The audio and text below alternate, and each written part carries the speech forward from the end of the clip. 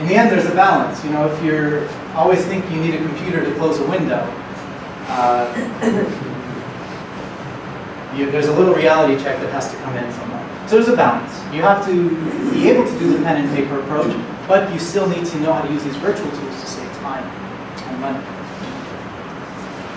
So I want to end with some comments on what I did as an engineer. I worked for a few years at a space company called MDA Space. They're on San Bellevue.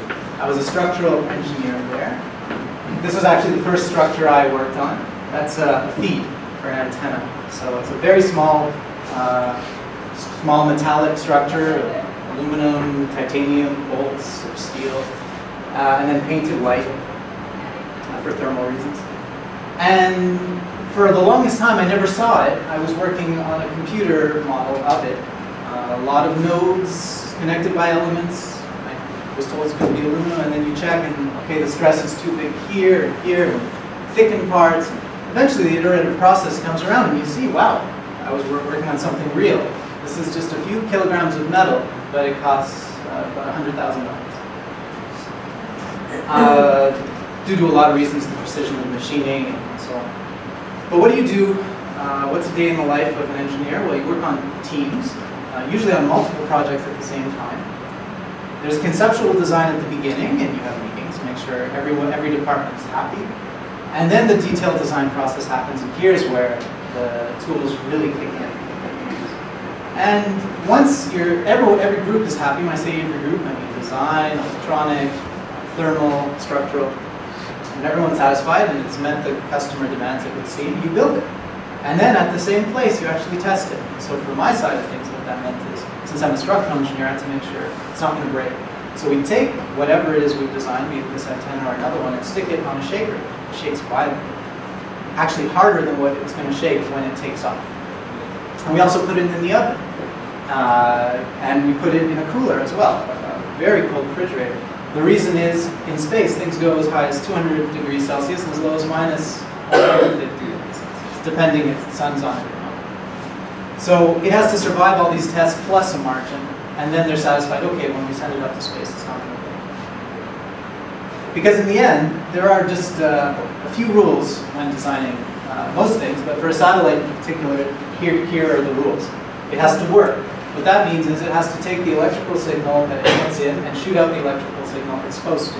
So in this order, this is the order of importance. If it doesn't work, there's no point in having it. That being said, just because it looks good on paper, if the parts don't fit together, then again, there's no point. So that's what the design engineers say. They say it has to fit.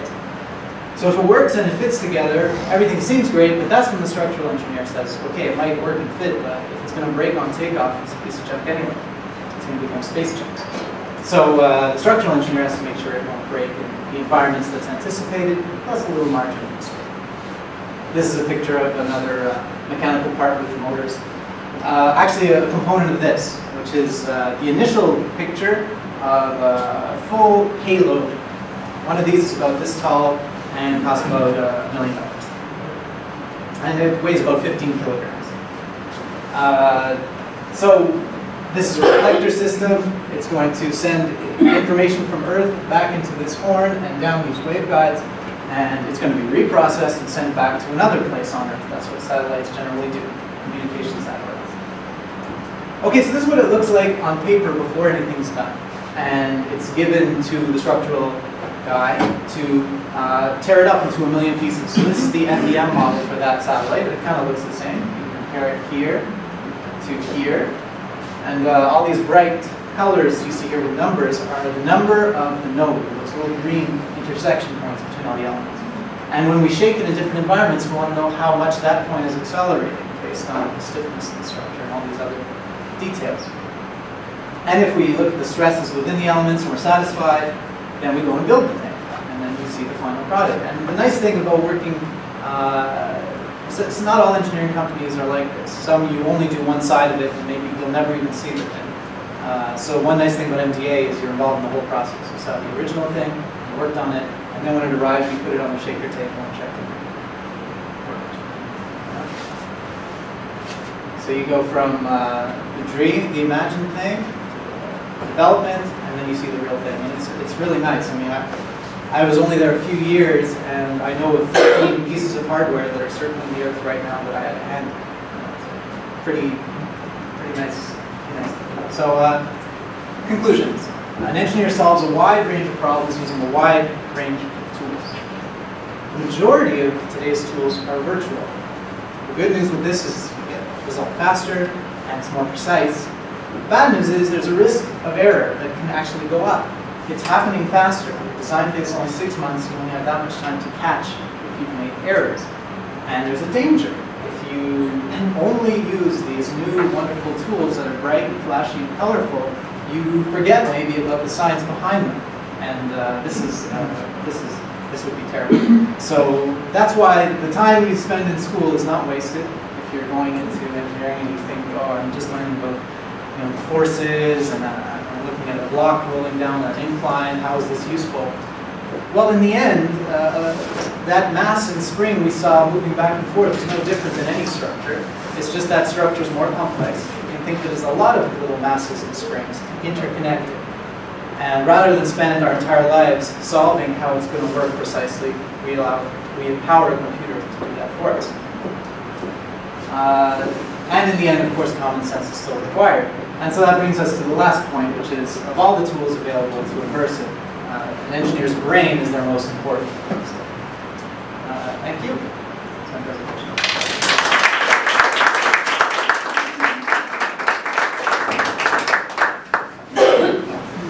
Any question for Stephen? Any engineers, future engineers? Any? Could I ask a question? Yes. When you're actually doing stress testing and shaking, are the gizmos? They're accelerometers. So you're actually measuring, and you can compare it to your model to validate the model. Before you shake it at full level to see, you actually do a model comparison.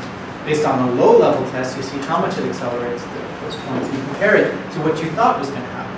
And if there's a big difference, before you go to high level, you check if your model's still valid. If it's not, it means the stress isn't predicted or invalid either. Use acceleration, that sort of thing? Yeah, acceleration. On occasion, the strain gauge, but it's basically accelerometers tell you the story of the structure. Oh, I said X-rays. X-rays, no. And then you also said that space can be like -150 degrees something?